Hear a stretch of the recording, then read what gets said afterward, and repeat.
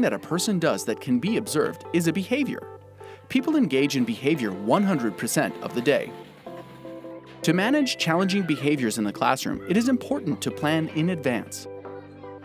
Intentionally thinking about possible problem behaviors before engaging in planning your instructional day will reduce the possibility of disruptive, off-task, or unwanted behavior. Taking a proactive approach to managing your classroom will help prevent non-compliance.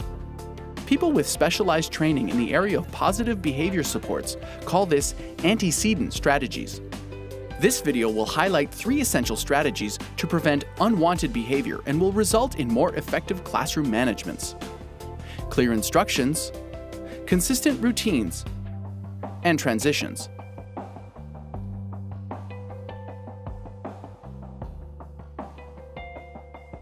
So when you're painting with this kind of paint, these are called watercolors. Can you say that? Watercolors. Communicating a behavior expectation concretely to ensure students understand the expectation. This includes stating what the student is expected to do versus what the student shouldn't do. Using concrete, simple language phrased as an instruction, not a question.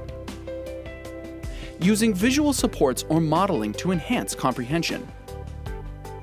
And limiting the number of steps given for a task at one time.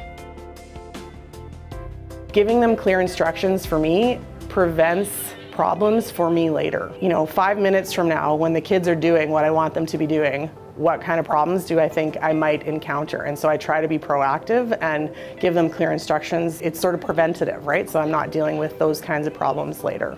Get your mail bag, put it in your backpack. Okay, step 1. The fundamentals are basically providing instructions so that there's no wiggle room for a child to interpret it a different way. So if you want them to walk, then you don't say no running, because then they could skip, they could hop. So rather than saying no running, you could say, oh, nice walking, or walking feet, please. And so just providing exactly what you want the child to do and how you want them to do it, rather than leaving it negative or very broad.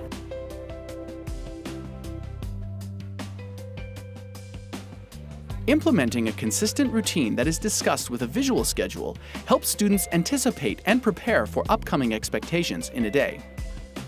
Changes in a routine should be discussed and highlighted with the students at school arrival. When students understand routine expectations, it alleviates their anxiety and increases compliance. A daily routine should include frequent movement breaks and opportunities for self-care. I keep my day very structured. Every day is the same. The kids are very well aware of the routines. I give a lot of time limits. So you have 2 minutes to do this. If you're not done by that, then there's a consequence for that. The kids are very well aware of, morning routine, come in, after recess, come in. So I keep my day very structured.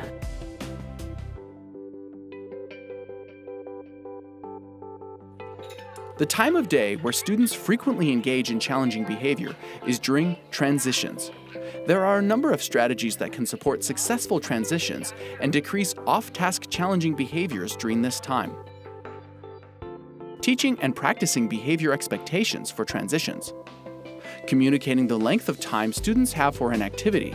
For younger students, this could be done with a visual schedule. For older students, they can reference the classroom clock. Transition warnings that communicate the amount of time left in an activity. Transition warnings support students in organizing their time to prepare for upcoming transitions.